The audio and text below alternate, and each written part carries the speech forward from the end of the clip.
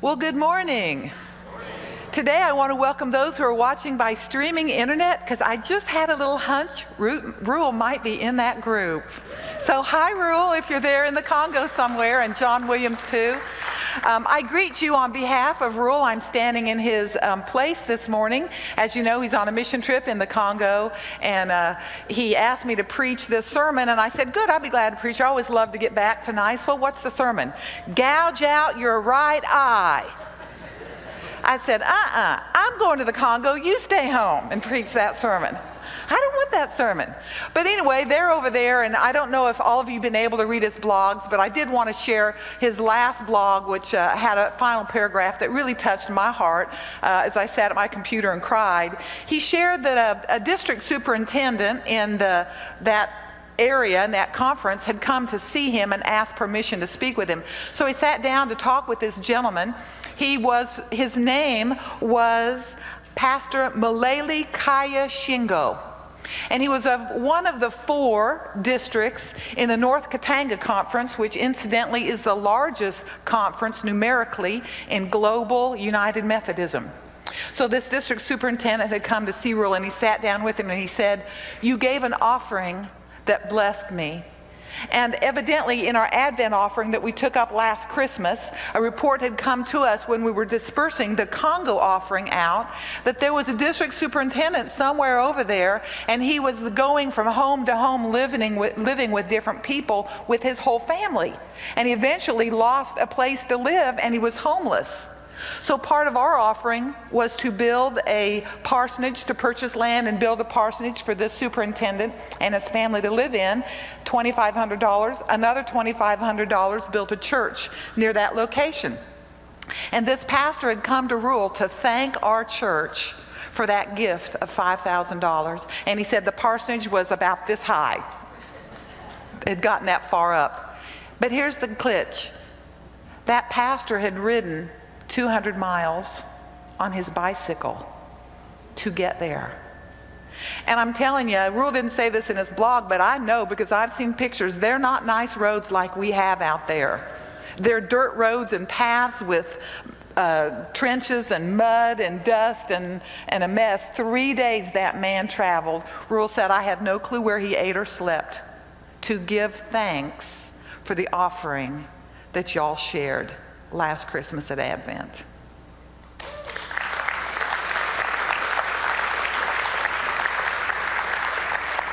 So y'all got to know why Rule loves to go to the Congo. You just got to know. They're just so gracious, and they're so thankful for everything that we were able to do and share with them.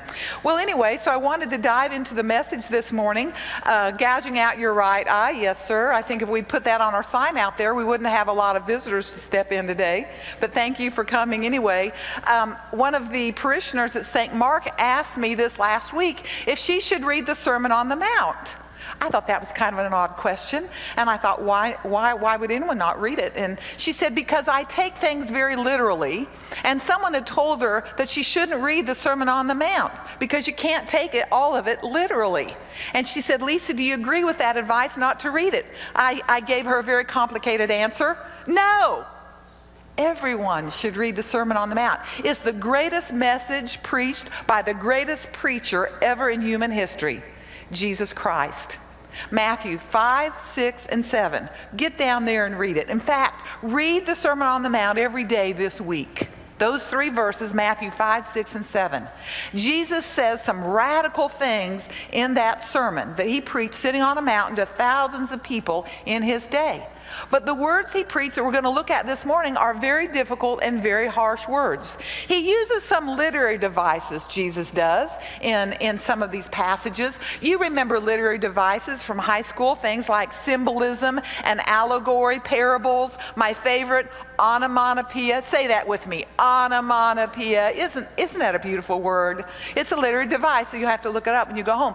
But the favorite my husband says this is my favorite literary device, hyperbole. Hyperbole is exaggeration, but it's exaggeration used to make a very strong point for some reason. And Jesus uses hyperbole in this scripture that we're going to look at today. So we're going to look at together Matthew 5, beginning with verse 27. which reads, if you have heard that it was said, do not commit adultery, you have heard that it said, do not commit adultery, but I tell you that anyone who looks at a woman lustfully has already committed adultery with her in his heart. I mean, you read this and you say, oh my gosh, what hope is there for any of us? And then Jesus goes on and he says, if your right eye causes you to sin, gouge it out and throw it away. It's better for you to lose one part of your body than for your whole body to be thrown into hell. And if your right hand causes you to sin, cut it off and throw it away. It's better for you to lose one part of your whole body than for your whole body to go into hell. So it's interesting that I think if we were taking Jesus literally in the scripture, then we would all be walking around with one of these on our eyes right now. And obviously I'm the only one here that has one, and I'm taking it right off because I know it's messing my hair up, and that's really important. So anyway, gouge out your eye. No one in Christendom has taken this scripture literally. Literally, because we'd all be walking around without an eye, and we'd all be walking around without an arm. So we've got to ask ourselves the question for this scripture: what does Jesus mean? Why did he say such harsh words? These are some of the harshest words spoken in all of contemporary literature in Jesus' day. There's nothing more violent or harsh than this. If you go back and read all the verbiage that was written in that era, what does he want us to do? What's he trying to communicate to us? And how should we respond? So the first thing I would say, the important point, the core idea, is that anything that leads to sin in our life is to ruthlessly be rooted out. If it leads to sin, get rid of it. And Jesus is saying this is important. It's really important. In fact, if you notice in that scripture, twice he repeats the exact same sentence, which is, it's better for you to lose one part of your body than for your whole body to go into hell. So this matter of sin is really important. We've got to take it very seriously. Now, if you look at the word sin or stumble that's found in this verse, the Greek word for that is scandalon. And that's used as the bait stick in a trap. We've got a little slide up here that shows you the picture of a trap of a little boy trying to catch a bird. How many of y'all did this sometime when you were children? I think almost all of us made a little trap like that. And he's holding his rope, and when that little creature goes into that box, he's going to pull that little stick out and trap that bird. And so that is the idea. That stick is the idea used for sin. It's easy to stumble into a trap. It's easy to fall into sin for all of us. And he wants us to take this very seriously. Now, this is the trap that we have at our home. I know some of you don't know that my husband, Rule, is the great white hunter. And this is the tool he uses to hunt with. We had raccoons and squirrels invade our house. And no matter how many repairs on the roof we did, we could not get them and keep them out. So the trap arrived, and Rule caught about 28 squirrels. He caught 15 raccoons. Some of those actually we had to saw out of the wall, the babies that were born in the living room, in the bedroom and the bathroom. We caught an armadillo, and quite by accident, we caught 3 neighborhood cats. I don't know about all the creatures, but I do know those cats learned a lesson. Particularly the cat that I found one morning when I went out to get the newspaper. The cage was on the front sidewalk. The cat was in the cage, and the sprinkler system was on. That poor little guy. You know what? He never found his way back into the trap again. We let him go home. But those cats learned. And I thought to myself, if we Christians took this issue as seriously as that cat did, to get out of sin and to avoid sin with every part of our being, it would really do us well. We all have sinned. The scripture teaches that. We've all struggled with different issues and different things, and there's forgiveness for all of our sin through Jesus Christ. But I think sometimes we take our sin a little too lightly. The sin in our lives is what Jesus died for on the cross. It's what killed him on the cross. And we need to be so serious to look at our sin as what it really is. It's harmful, it's evil, it breaks Jesus' heart, and in some cases, it sends people to hell. Now, we don't talk a lot about hell in this church, but it is a reality. It is a real place, and there are people who go there. And Jesus wants those of us who are his family, his children, to make sure we don't get caught in that trap, to make sure we don't go to that place, to make sure we do not stumble. Now, I'm still recovering from this broken arm. I stumbled in my kitchen several weeks ago, took a dive into the tile floor, broke my arm, still doing physical therapy. I'm almost home, I believe. But you know what was really interesting as I got thinking about that, because I got up off the floor and I laid down on my bed while Rule came home to take me to the emergency room. It was interesting, I wasn't there long, but when I got up to walk out the door and get in the car, the whole pile of mess on the kitchen floor that I had fallen on, we had a project going on in the kitchen and workmen in the kitchen, the whole mess had been cleaned up like that. It was gone. And you know, they're really happy that I didn't sue them. I wouldn't do that, but they were really happy. That mess got cleaned up because they didn't want anything like that happening again with anybody in the house. And I got to thinking, you know, if every time we stumbled, or if there was a threat of stumbling, we made sure that got cleaned up and out of the way. In fact, ever since I fell and broke my arm, I have lived my life a little differently. I am protecting myself more now from stumbling than I used to. I don't walk through my house in the pitch dark anymore.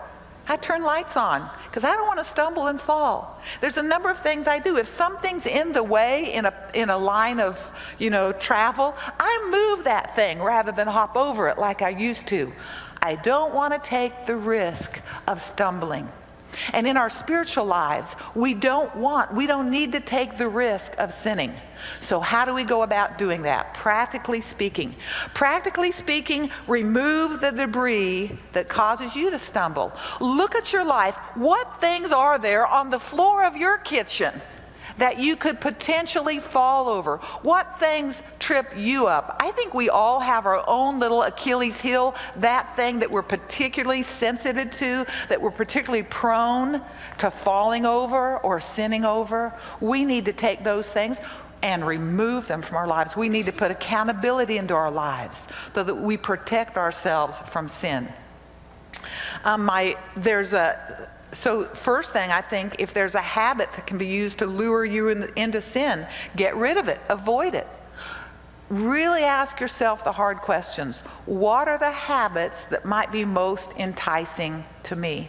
Now, I'm very thankful that as a young teenager, my father took me aside and said this to me: Lisa, alcoholism causes a lot of problems in a lot of families. It injures innocent people. It kills harmless people. It breaks families up. It causes people all kind of grievances, sadness, and brokenness in their lives. And my mother, said my father, was an alcoholic. And he said, I don't want any of my children to go there. And he said, I'm going to ask you to make a commitment with your life. I'm going to ask you, Lisa, never to take your first drink. He said, that's the only way I can know, I as your father can know for sure that you will never become an alcoholic, that you will never get trapped in that particular sin.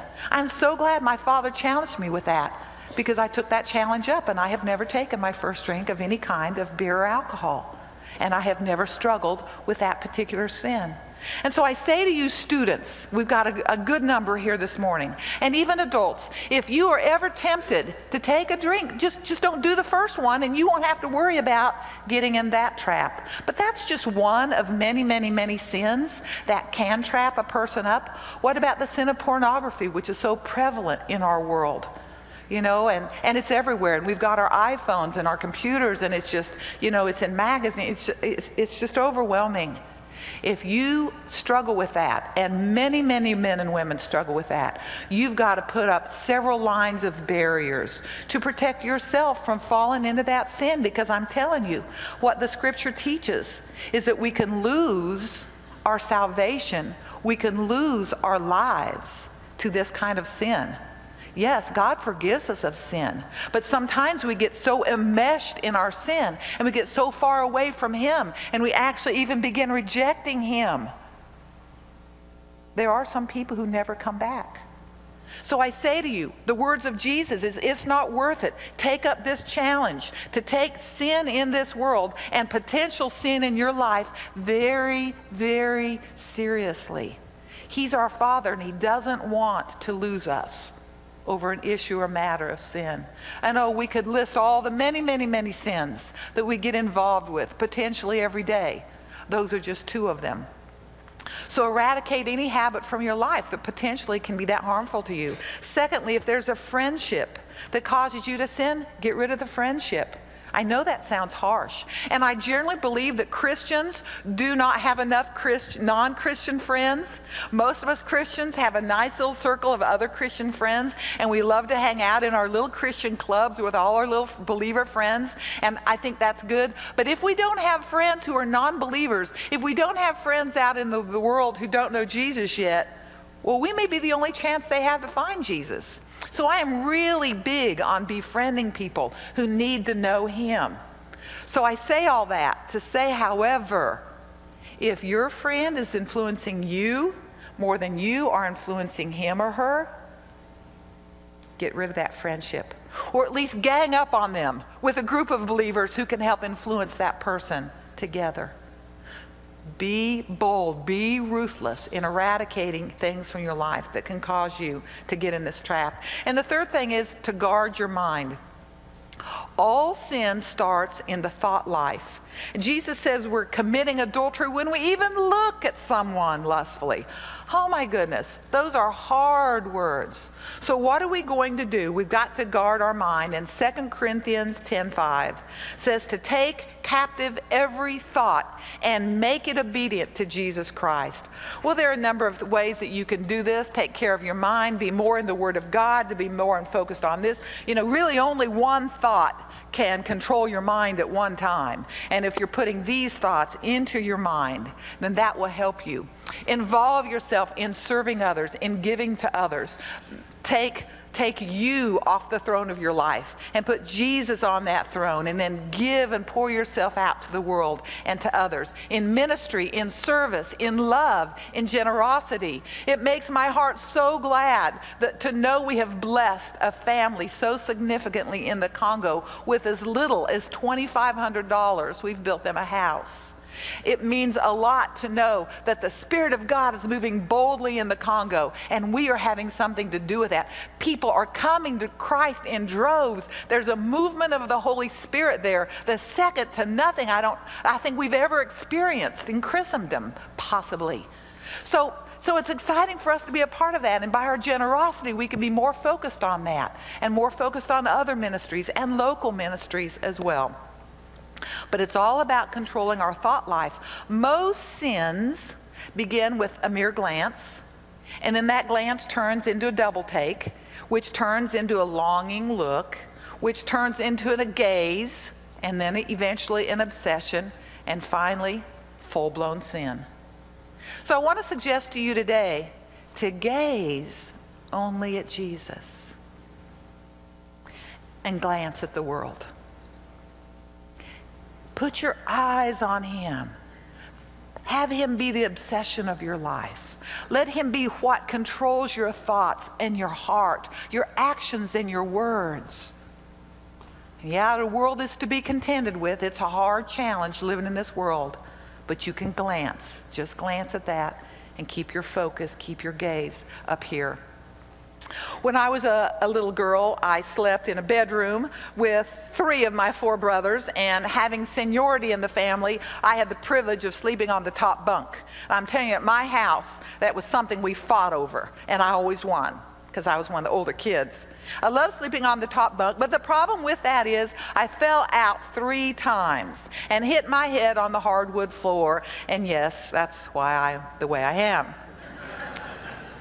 All 3 times I had a concussion. All 3 times I had to lay quietly on the couch and miss a week of school and be silent. And that was, you can imagine, that was hard for me.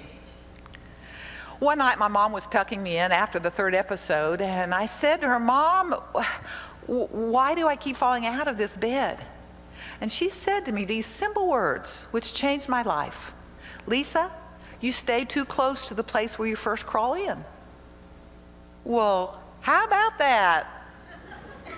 She said, "Get over there and sleep against the wall and just hug that wall." And I thought, I can do that. Do you know I never fell out of the bed again? But here's what's more. The Lord used that example to teach me an important lesson. When we first crawl into our salvation, into our relationship with Jesus, way too many of us stay right where we first got in. And He wants us to move deeper and further into the kingdom of God and get away from that place where we first came in. He wants us to move deeper into the Word of God, deeper into loving Him, deeper into serving Him. You get to the point where a tithe seems wimpy. You want to give more. You want Him to be more in your world and your life. And yet so many Christians, we get this little line where we find salvation and we meet Jesus, we leave a life of sin and we get over there. And our heart is this. Our heart is, how close can I live or stay right here and still be a Christian? And I'm good, right? I'm good. Could I move over another centimeter maybe and still be a Christian? That's not the spirit of Jesus. That's not the spirit of the Scripture. The spirit is to get as far away from that place where we were entrapped, that place where sin was eating up our lives, that place where we were overwhelmed. And I'm saying to you, I realize that's not always an easy thing. I realize that we need accountability and celebrate recovery, and some of us need counseling to get out of that. We need accountability in our lives. We certainly need the forgiveness that Jesus freely offers us. Anytime, hear me, anytime we confess our sins, He is faithful and just and forgives us our sins and cleanses us from all unrighteousness. That's available to us. But our heart's got to be to move away from that as we can. So I challenge you today, people of God, to move deeper and further in the kingdom of heaven. Because it would be my heart, as one of your pastors, to be able to look out here to this congregation and know that not a single one of you will ever be in hell. That's what I want. And I know you want that for your families and for the people that you love too. How do we do that? We do that by being ruthless about eradicating sin in our lives. Take it seriously. The King wants to be the King, and He wants to rule over you and not allow the enemy to do it. Would you receive my prayer for you today? Oh Lord, these are your people. They are here seeking you. They are here to worship you. They love you. They want you. And some of us are bound tight by sin in our lives. Help us, Lord, to first ask forgiveness and then put things into our lives to help us free ourselves from the bounds, the binds, the cage, the traps that would keep us from the fulfilling life that you would have us to live. Help us to go deeper and further into the kingdom of God. Thank you that you've made all this available to us, Lord Jesus, and we praise you and love you. Thank you for listening to our message today. I hope that you've been inspired to act upon what you've just heard and become a doer of the word. Feel free to contact us through the information on the screen or through our website. Better yet, if you're ever in the Niceville, Florida area, feel free to stop by and visit us at the Niceville United Methodist Church.